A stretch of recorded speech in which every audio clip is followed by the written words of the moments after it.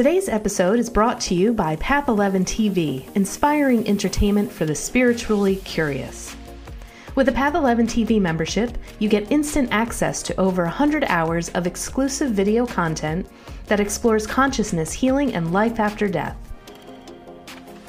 Also with the Path 11 TV membership, you can attend our monthly events and live streams free. In the past few months, we've already had medium readings with Drew Calley and Suzanne Northrup, along with a numerology session with Nicene Siegel, and Chinese face readings with Marla Goldberg.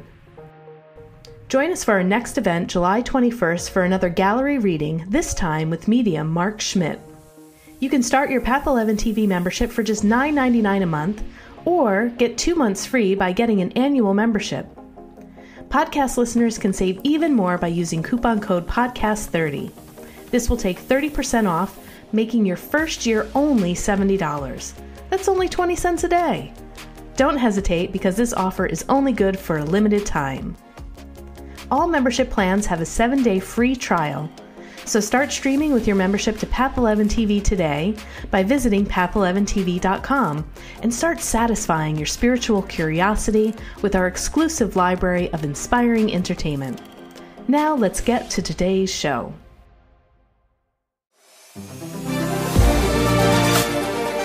Hi, and thanks for tuning in to the Path 11 podcast. I am your host, April Hanna.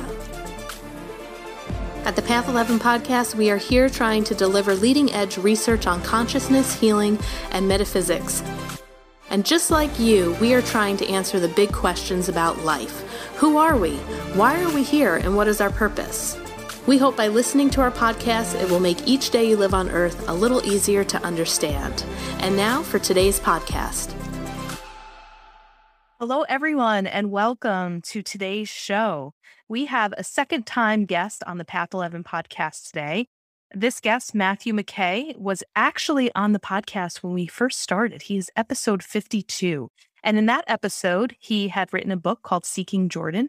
And we really covered a lot about the compelling evidence of life after death after he lost his son through a tragic accident. And we'll talk a little bit more about that. His son's name is Jordan. And since then, since Jordan's passing, or transition, I should say, he has been communicating with his father, with our guest, Matthew. And they have written books together. And we are going to be talking about the most recent book, The Luminous Landscape of the Afterlife. So for those of you who are watching on Path 11 TV, you can see this beautiful cover of this book. Let me tell you a little bit more about Matthew. He is a Ph.D., clinical psychologist, professor of psychology at the Wright Institute, co-founder of Haight Ashbury Psychological Services, founder of the Berkeley CBT Clinic, and co-founder of the Bay Area Trauma Recovery Clinic, which serves low-income clients. He's authored and co-authored more than 40 books, and this is a funny story. Have one of his books, I didn't even realize this was him until now, the Relaxation and Stress Reduction Workbook. If you've ever worked with a therapist, you've probably seen this book, and I have it on my bookshelf. I ran to get it to really check if his name is on there, and it sure was. I've run so many therapy groups out of this. It's been a great gift. Also the author of Seeking Jordan, and then his newest book, The Luminous Landscape of the Afterlife. This is his son's messages to the living on what to expect after death. And it's kind of Jordan's Book of the Dead. He's giving us instructions, channeling through his father, on how we can prepare for our own death. This book is loaded. There's no way I'm going to be able to get through everything that I want to, but I'm hoping you guys really enjoy this conversation today. So Matthew, welcome back to the Path 11 podcast. Glad to be with you.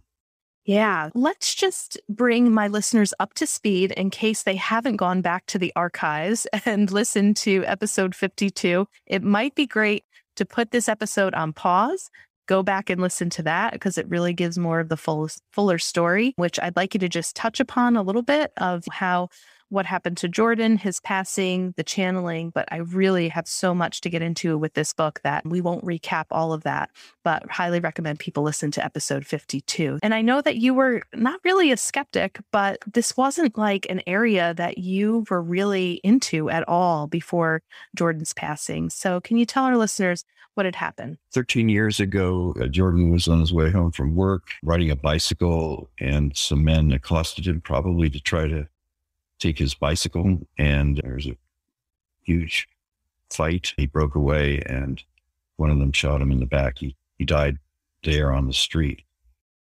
And as anyone, I think any parent would feel on losing a child, there's this enormous sense of this feeling of, does my child still exist? Are they okay? Wherever they are they okay?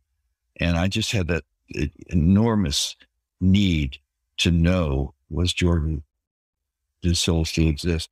So I set out to find him. There are a lot of different things I did. I went to mediums. I eventually did something called induced after-death communication with Alan Botkin, who used variant of EMDR that he discovered accidentally that apparently opens the channel to those on the other side. And I'd go to see Botkin in Chicago. I had the experience of hearing Jordan, hearing his voice, telling me the things that I needed to know, that he was okay, he was still with us, he loved us. So that was tremendously important, and again, to lighten my grief somewhat, but I still had this tremendous need to have a conversation with Jordan, not just passively have a medium tell me something that he was supposedly saying. And certainly I was very grateful for the experience I had with Botkin of actually hearing his voice, but still I wanted to be able to communicate and have a conversation. And so I went to see the late Ralph Metzner, who taught me how to do channel communication. And it was not a very hard thing to do. It turns out you don't need any special qualities. I'm not clairaudient. I'm not psychic, but I am able to do channel communication. And when he taught me how to do it, that night I went home and I had my first conversation with Jordan since he had passed. And since then, we've had hundreds and hundreds of conversations. On several occasions, he's told me that he wants to write a book. And in the book, The Luminous Landscape of the Afterlife, he suggested that we needed to write a book. I think he outlined it in about 5 minutes, exactly what was going to be in the entire book. Very clear to him what he wanted to do. And he said, there's no person more qualified to talk about death and the afterlife than someone who's died and lives in the afterlife. And he wanted to convey to people still living what the afterlife really, what that experience is, but also how to prepare for it. And he also is very concerned about how much we fear death. Certainly I've feared death most of my life until I started really talking to Jordan and learning about the afterlife. I really have had a very strong and disturbing fear of death. And Jordan is aware that most people do. And so he wanted to write a book that would help people with that fear of death, prepare them not just for death, but for how to the early stages of the afterlife, what's there, how to navigate, how to deal with it, and most importantly, how to communicate in the afterlife, because communication in the afterlife is entirely dependent on the experience of love. And so if we arrive in the afterlife with very little sense of love, he says we're DOA, we're deaf on arrival. And so preparing for the afterlife really is preparing with love. And so let me ask you a question just for other parents who might be listening to this podcast who have lost a child.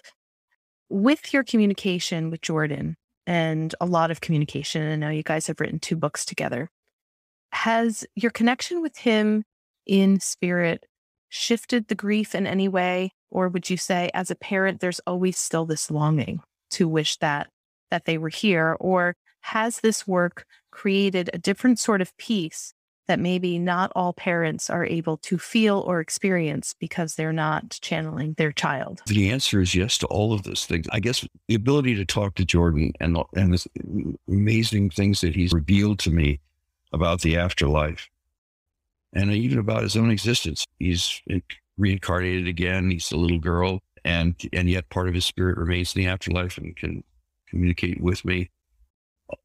Those experiences with him have definitely changed my sense of grief. I feel like he's with me. I haven't lost him, and he's with me. He's really just a thought away. In fact, all of our loved ones on the other side are just a thought away. And when you think of them, you begin to open the channel. And so I have this sense that he's always with me, and his love surrounds me, and he guides me, and he supports me, and helps me face things, difficult challenges in my life. So the grief has changed. in that way. His presence is a very powerful influence in my life. Mm-hmm. On the other hand, I do miss him. I miss my son Jordan, as he was physically in this world in my life. I miss hugging him. I miss the experience of seeing him sitting across the kitchen and being in one of our conversations. And there's so much that I have lost that I do feel grief about, but I haven't lost him. He is still with me. And so that changes the grief. And I've taught many people how to channel people they love who have passed and are on the other side. And it does, the ability to channel and communicate does change grief. It lightens it for sure. Great. I think that's important for some people to hear. I feel like Jordan asked me to ask that question as well. So thanks, Jordan. We might be channeling him together in this talk today. And I think, yeah, and I'm going to be jumping around because this was actually going to be later of one of the questions that I was asking, but we're getting nudged to talk about it right now. He really covers in this book the reasons why we are drawn back to reincarnate back into the physical. And I think for some of those reasons that you talked about, the ability to touch, to conversate, to see him. And I have it earmarked here on page 94, like the lure of the physical life, he says, includes the physical sensations that aren't available in spirit, that we can remember the warmth of the sun, experiencing the pleasure of our senses that they don't experience in spirit, sexual desire, hunger, touching and holding, curiosity, discovery, caretaking of children, of those in need and service, risk and adventure. The list goes on. And as I was reading the list, I was like, oh yeah, yep, that's why I always say too, like the colors here are fabulous and the food. I know that we can't really experience that in spirit. And one of the things that I really love that I highlighted is that Jordan said, the essential truth driving us to incarnate is that soul's hunger for growth. There are things we cannot discover in the afterlife that we can discover here in the physical life. And I thought that was really well said. What are some of your thoughts about that? Yeah, Jordan has really emphasized to me that the reason souls exist is to learn, and that we are essentially, our raison d'etre is learning, growing, developing, evolving. And we come to Earth, and there are a lot of planets that souls incarnate to, but we come to physical places because there's forms of learning here that are not available in the afterlife. For example, in the afterlife, everything is love. We communicate through the medium of love. We're surrounded by love. We're held by love. And it's a palpable experience that is always with us. In a physical existence, loving is hard work. There's all kinds of pain that gets in the way of love. Just an example, a parent comes home from work, they're exhausted, they've had a bad day, and their child needs some attention from them. This child is upset about something. It's very difficult for that parent at that moment with exhaustion, with a painful mood that they're in, to somehow extend themselves in love to that child. So those kinds, and learning how to do that, learning how to love in the face of pain is one of our primary tasks here. And we do it in all kinds of ways. We're constantly facing that. We're constantly trying to figure out, how can I express love in this relationship when I'm hurting? How can I express love when the other person is mad at me and I'm protecting myself, defending myself from rejection or hurt? How can I still bring love to this relationship? Those struggles don't exist in the afterlife. And so we come here primarily to learn how to love in the face of struggle, of difficulty, and of pain. And that is our work. And we also have individual lesson plans that we're working on developing ourselves as souls and in very particular ways. But overarching and over all of that is the task of learning how to love when we Yeah, that was a good, takeaway. And also, I think what I also took away from that too is it's not even so much about who we are or what we do. Like you and I are therapists and we're of service, which is great. But what's more important is the connections and the way that we love, as opposed to, okay, I'm going to write 5 books. I'm going to do this. I'm going to do that. That's not the importance of it. It's really more about how we can become more loving, have connections with other human beings, and kind of work through those trials and tribulations, like you said, with the most amount of love that we can. Yeah. All right. So couple of things here. Let's start off too with Susan Geisman. Did I pronounce it? She was on our show too. Sometimes I pronounce her last name wrong. She wrote the foreword for the book, and you also talk about it too.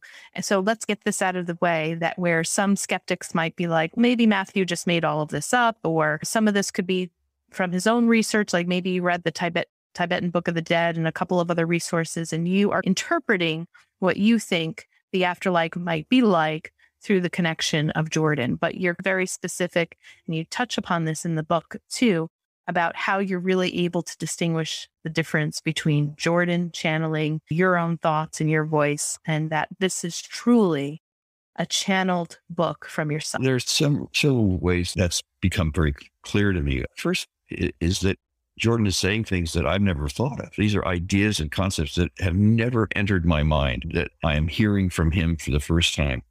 So the thoughts are original and not my own. So that's the first thing that's just very compelling to me.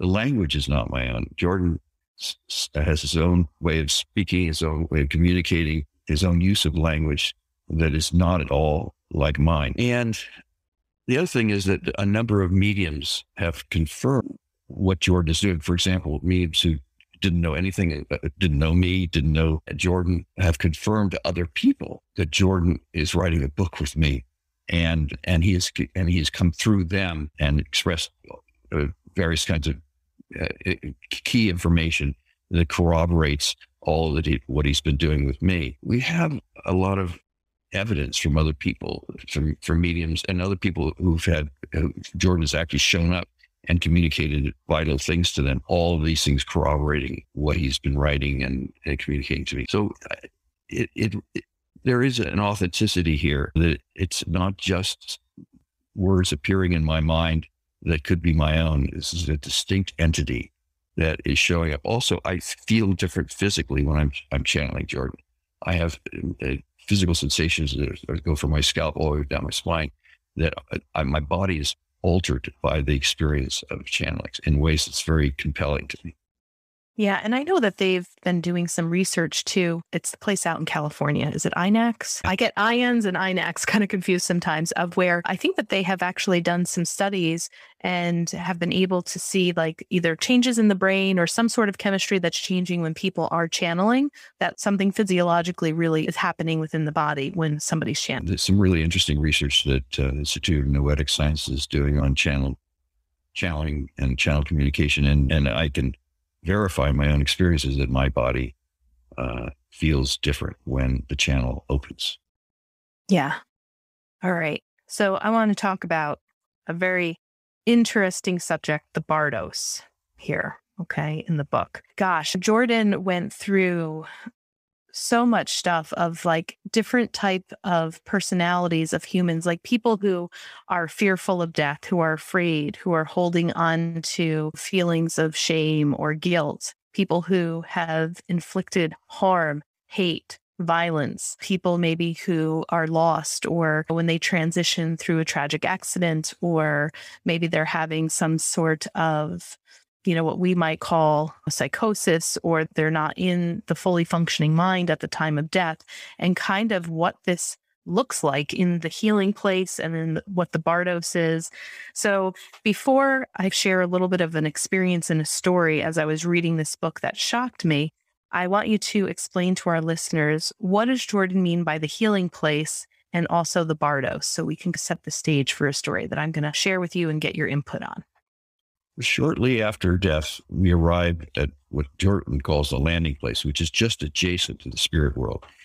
And it's a place that's sort of prepared for us to calm us, to help us get used to being disembodied, having no nervous system, no longer using our legs and walking, and all the things that have changed. We go to the landing place to get used to and welcomed by guides to help us with this transition. However, some people arrive at the landing place and they are not ready to enter the spirit world. As you were describing, they are carrying intense emotions within their anger, fear, and they are, or they don't even know they're dead and they're confused. Some of them have some expectation of an afterlife that is nothing like what is actually there, and they're hallucinating that, and they're expecting some kind of judgmental, angry God, and there is no such thing.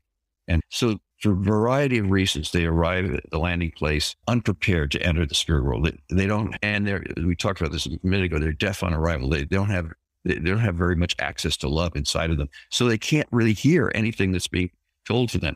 All of telepathic communications come via love, and they're deaf to that. So they are just not ready to enter the spirit world. And so they may go to the healing place, which is, Jordan describes it. If you had a picture of it, it would be like a big open air hospital where people souls are lying and sleeping and being administered to by guides. Now, that's not actually what it is, but you could picture it as something like that. And in the healing place, guides are remodeling the soul energy. They are actually, because our soul energy can get damaged in our lives, and particularly if we're doing evil or hurtful things to others, that damages our soul energy. If we are victims of incredible pain and hurt, that can damage our soul energy. And so there's a lot of work to heal the soul energy in that place. Now, it's also true that some souls then enter bardas, which are special existences. They actually, in many cases, look like physical existence, where souls play out scenarios and themes that they have to work through in their lives. For example, a soul that experiences a lot of hurt and damage, and a soul that lives in a Kafka-esque world in which they're feeling hurt and betrayed and damaged by others.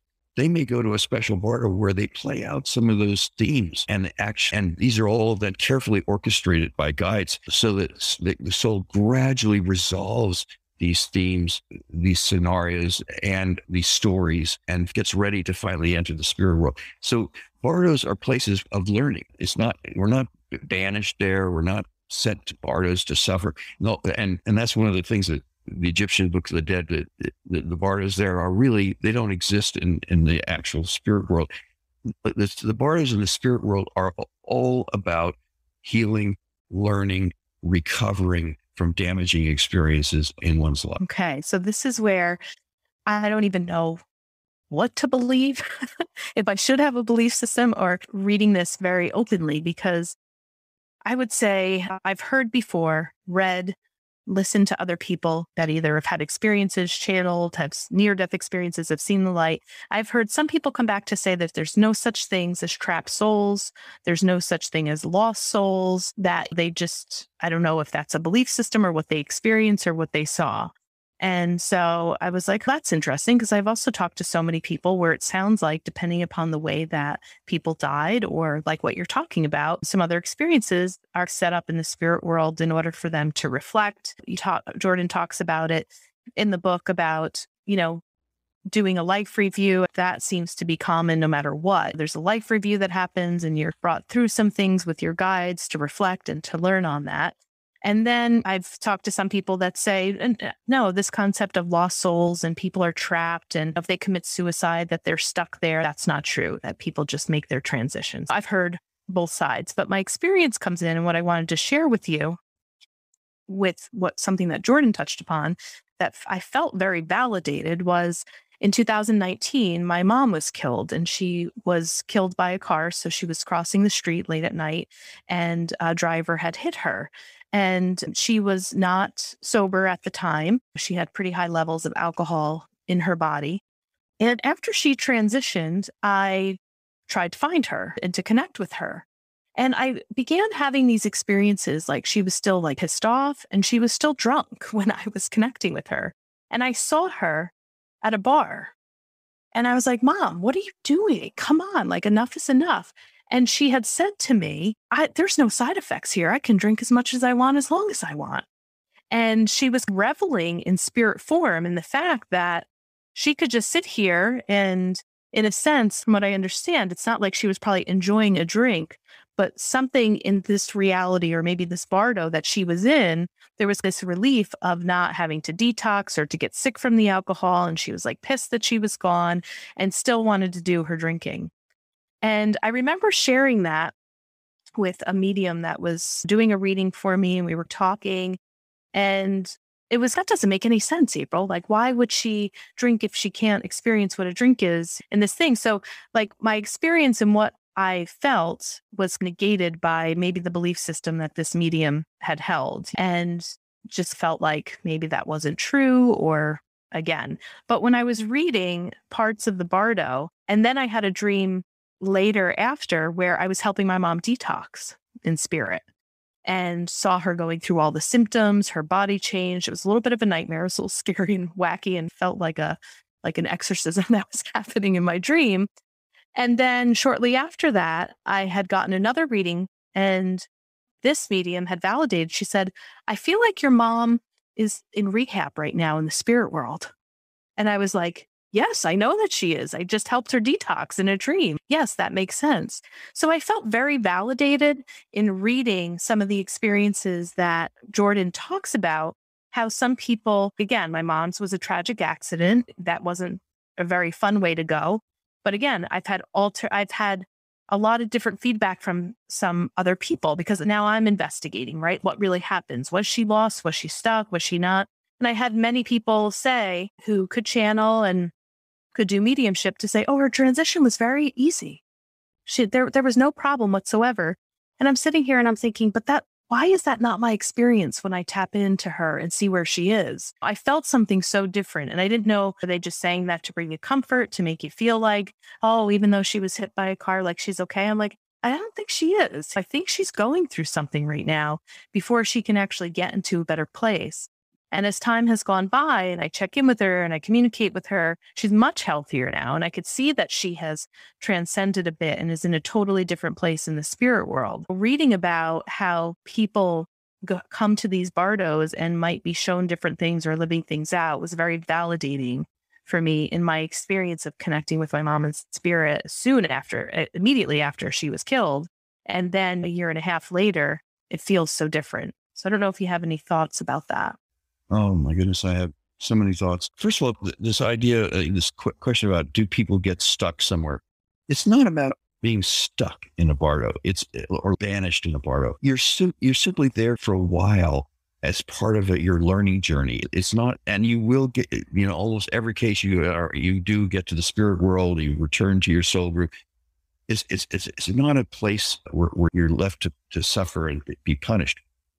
But there are bardos that help us transition and prepare for entering the spirit world. And for example, one of the things that makes it very hard to get into the spirit world initially is addiction, because your life is all about the substance that you're addicted to. Your life and your mind is largely controlled by the craving and seeking of that substance. And so we get to the landing place and we're still struggling with that. We don't have a body anymore, but we're struggling with the residuals of addiction.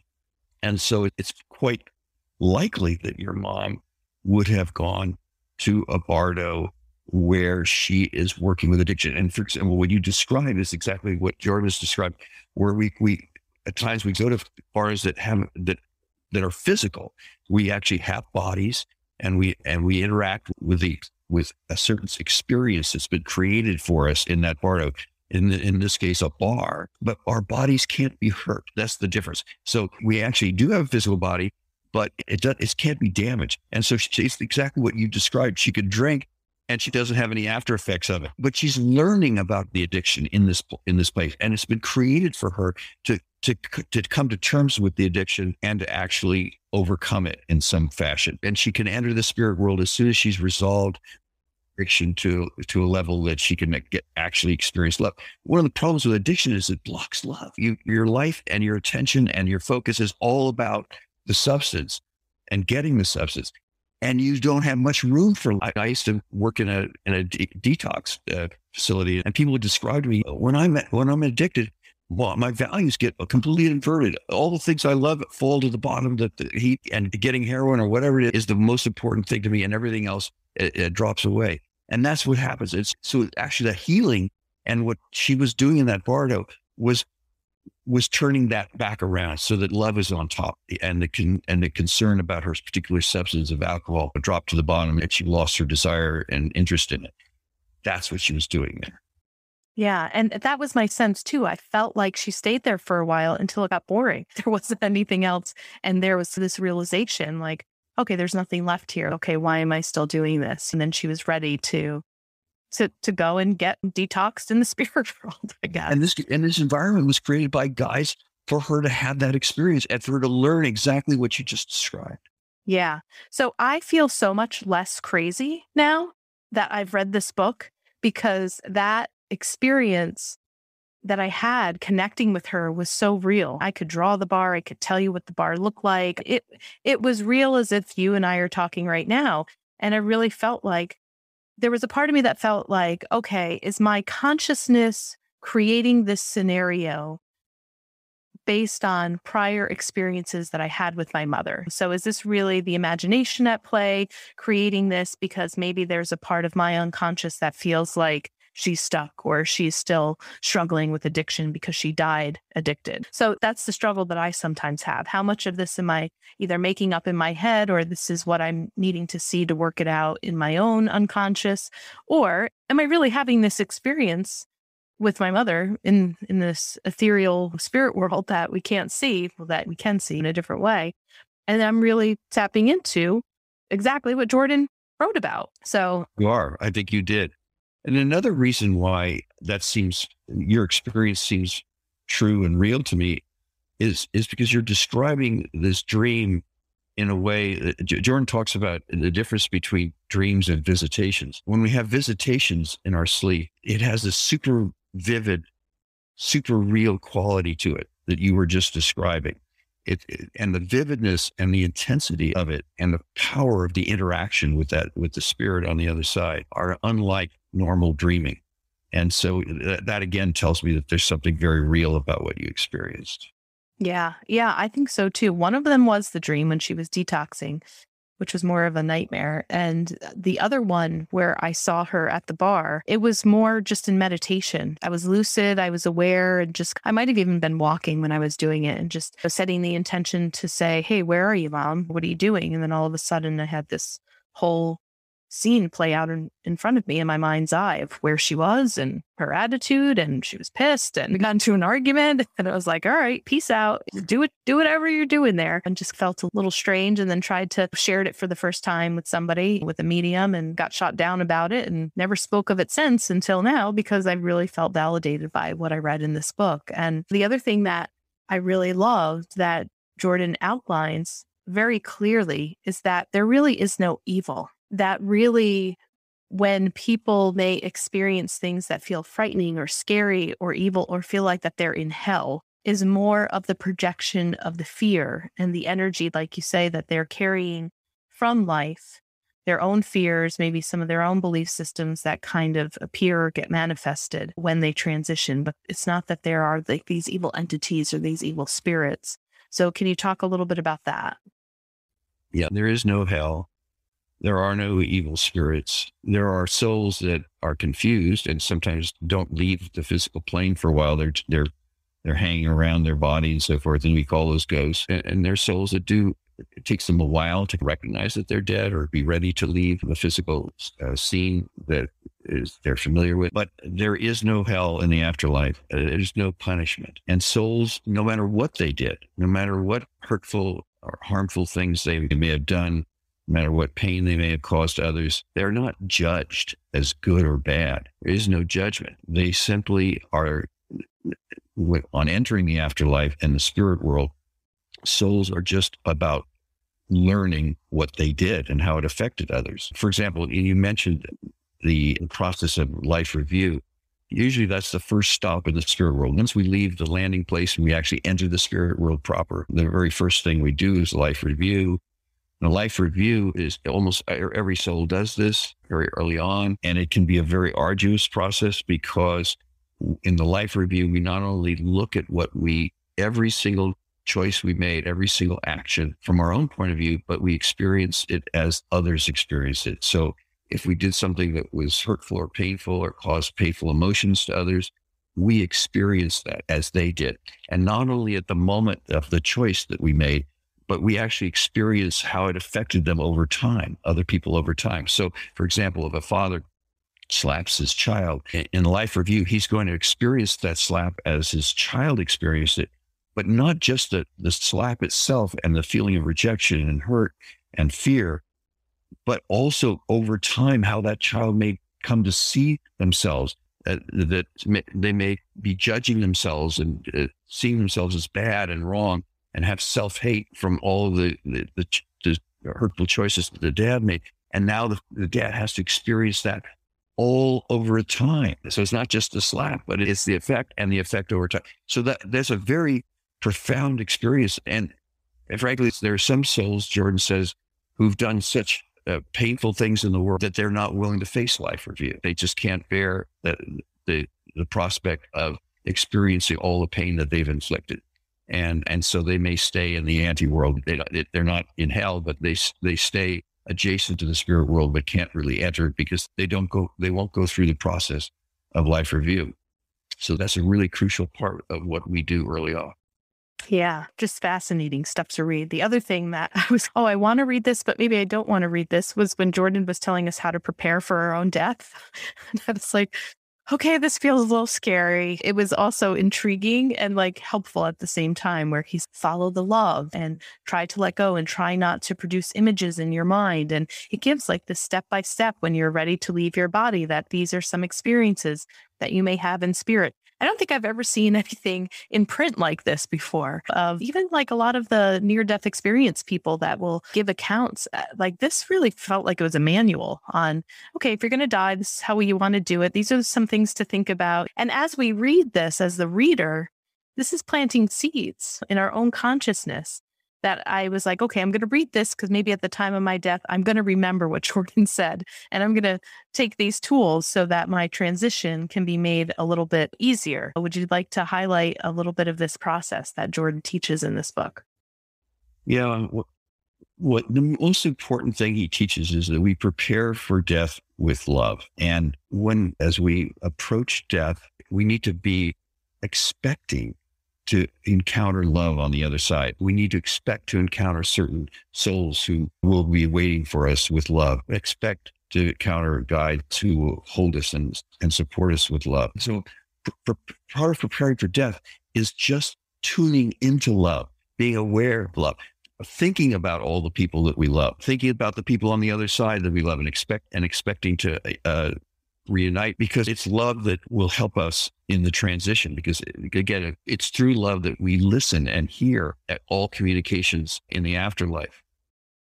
One of the things that happens to a lot of souls who arrive in the landing place is that they hallucinate things that scare them. Because one of the things that happens in afterlife is that whatever is in your mind can come in an energy form that you project and actually experience in front of you. When Jordan first arrived in the landing place, for example, he was hallucinating his home and where he lived. And then he was hallucinating Yosemite. He tried to calm himself and think about something that was beautiful. So he started thinking about Yosemite Valley, which he loves. And then he started thinking about elephants. He could see elephants in Yosemite Valley. That made no sense. And then then the elephant made him think of a Godzilla type monster. And now he's got the elephant and Godzilla, and everything is crazy. And he's hallucinating all this stuff. And this is what happens to souls. They get into that landing place, and if they're scared and they're thinking about scary things, they will literally see that and get very confused. And so part of getting ready for our transition is expecting that without a body, what we think about can actually project and be seen. We can create that image in front of us, and instead focus on listening for love. That's our entire attention after death is on where is the love, listening for it, waiting to telepathically get communication, and being passive about not creating images in our mind, not visualizing things and then seeing them in front of us, but rather waiting for the guides to show us something, that they will create something for us. The landing place is created for us to be calm and peaceful and to make the transition. they will provide images. So for us not to expect something and visualize it and get confused and hallucinated, guides will help us. And all our job is just to listen for love. Very helpful. This is a helpful guide. This is a great book. I'm hoping to use this. I run a spiritual self-help book club, and I usually choose authors from the Path 11 podcast, and would love to invite you back to do a little Q&A when I review this with the book club that I have. They're just like a bunch of really fantastic people who are on this journey, and they are going to eat this book up. So I took a break off for the summer. I'm going to restart it again in the fall, but I think we're going to choose your book, yours and Jordan's book, to review, because this is just, it's heavy stuff, but it's really good. And it also, I think what I really love, it's always a good reminder every time I think about the life review that I'm going to have, it makes me want to be that much better of a person. So when I'm reviewing and looking, it's like, God, I just want to do the least amount of damage that I could do to other human beings and really come at life with kindness and maybe be stuck in a really nice, fun bardo until I have to get wherever I'm going. So this was phenomenal. This was great. I'm so glad that you're channeling Jordan and you're doing the work here. Really enjoyed it. So can you let people know where they can find this wonderful guidebook and how they can get in touch with you? The book is Amazon and Barnes & Noble, anywhere books are sold. If somebody wants to learn more about Jordan or read more of what he has to say, you can go to www.seekingjordan.com. And in the meantime, I just want to encourage everyone in preparing for transition, for preparing for death and the afterlife, is a simple meditation where you just breathe in love and breathe out fear. Breathe in love, breathe out fear. And that is one of the best preparations you can make for transitioning. Breathe in love, breathe out fear. And just to remember that all the people you love who are on the other side are waiting for you, and those relationships are always there, always waiting, always able to make contact with you. They're just a thought away. It's a beautiful place to end. Thank you so much, Matthew, for being a guest again. As always, we would love to have you back. Keep writing books, keep coming on our podcast. And I hope you all enjoyed this conversation as much as I did. Thank you, everyone, for listening. And we will talk to you and see you next time. Take care, everyone.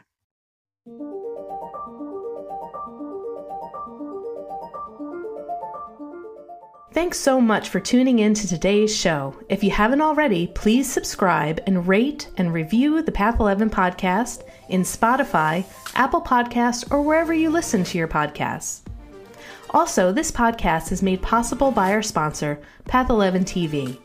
Visit path11tv.com to start a 7-day free trial and start streaming over 100 hours of exclusive video content on consciousness, healing, and life after death. That's path11tv.com, and be sure to use coupon code podcast30 to take 30% off your annual membership. Start satisfying your spiritual curiosity with a membership to Path 11 TV today. Bye for now.